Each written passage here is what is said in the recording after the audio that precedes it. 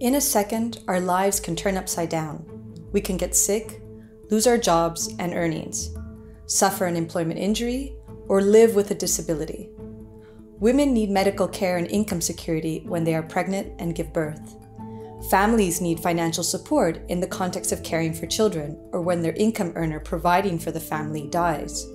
As we get older and retire, we will rely on our pensions to sustain our livelihoods. At times like these, in the absence of social protection to ensure income security and healthcare, the consequences are devastating. Worryingly, more than half of the world's population still lacks access to social protection, and for many more, the available protection is not adequate.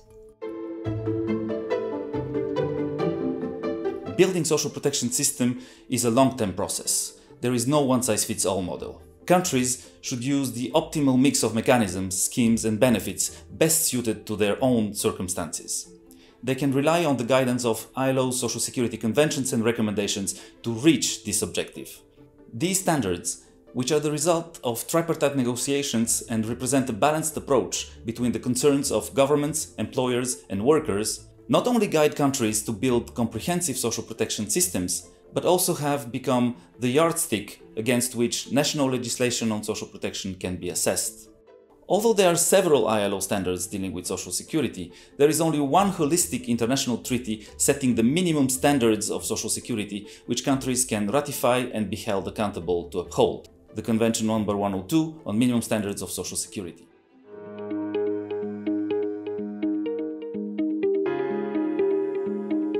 Since 1952, Convention 102 establishes the core elements of the architecture of national social security systems and the minimum benchmarks against which to measure the state of development of national social protection systems. For example, whether they provide adequate benefits and are financed in a sustainable manner.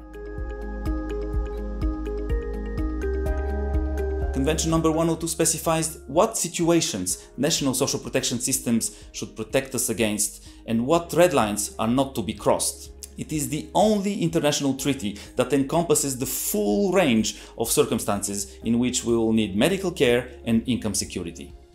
It defines 9 contingencies that people may face throughout the life cycle, namely ill health necessitating medical care and the resulting suspension of earnings, unemployment, maternity, work accidents or diseases, old age, disability, death of the family income earner, as well as support for families with children. Of course, many national social protection systems are yet to provide for all contingencies. Convention number 102 therefore allows countries to ratify it if they can commit to provide protection in at least 3 contingencies. They can subsequently expand their international obligations as their system develops and extend protection for other contingencies.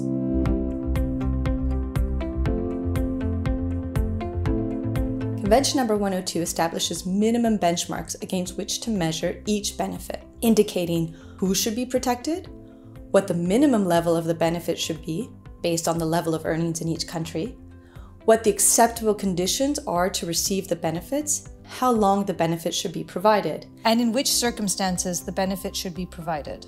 These minimum benchmarks need to be predictable and based on entitlements established by law. Countries at all levels of economic development can ratify Convention number 102. They can temporarily meet lower thresholds, namely for the portion of persons covered or the scope of benefits and duration. This makes for tailored guidance and attainable stepping stones on the way to progressively reaching the minimum protection levels established by Convention number 102.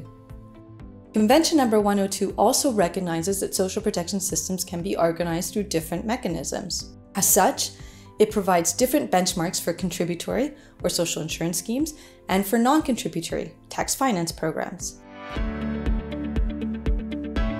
While no 2 social protection systems are alike, it is among Convention number 102's strength that, based on core principles, it provides a roadmap for any country to build and extend their social protection system to cover more people in the event of the 9 life contingencies, thereby progressively ensuring adequate income security and access to healthcare.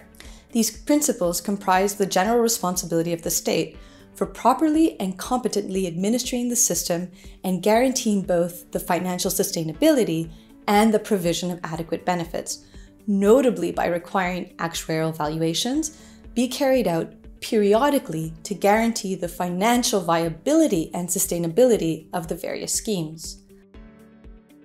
Also, Convention number 102 sets the principle of mandatory affiliation. Voluntary insurance mechanisms can be used exceptionally so long as they effectively provide coverage to large parts of the workforce, are supervised by public authorities, or administered jointly by workers and employers.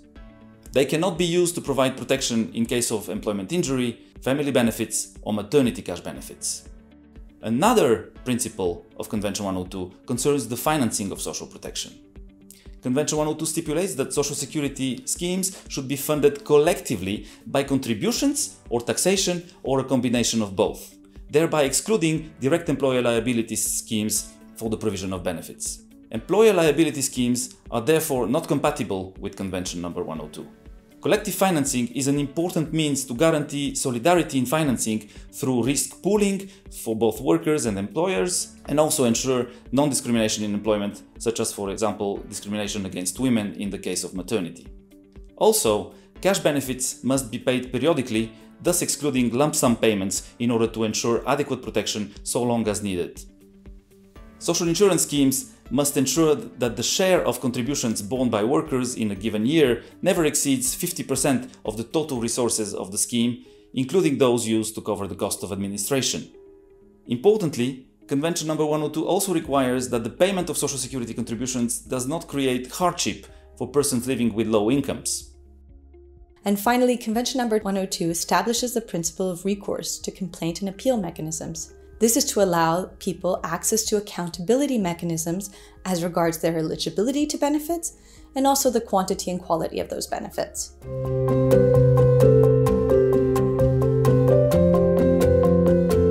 It is not a surprise then that Convention 102 is the most widely recognized up-to-date international social security convention. In 2012, the Social Protection Floors Recommendation number 202 strongly reaffirmed Convention number 102's continued relevance as a reference in designing and progressively implementing universal social protection systems as a core component of the social contract and social justice. That is why its ratification and its implementation are actively supported by ILO's tripartite constituents, namely governments, workers, and employers. That's also why the ILO continues to provide technical assistance to guide countries in achieving universal social protection based on Convention number 102 and subsequently adopted social security standards. For more, access the toolkit on ILO social security standards.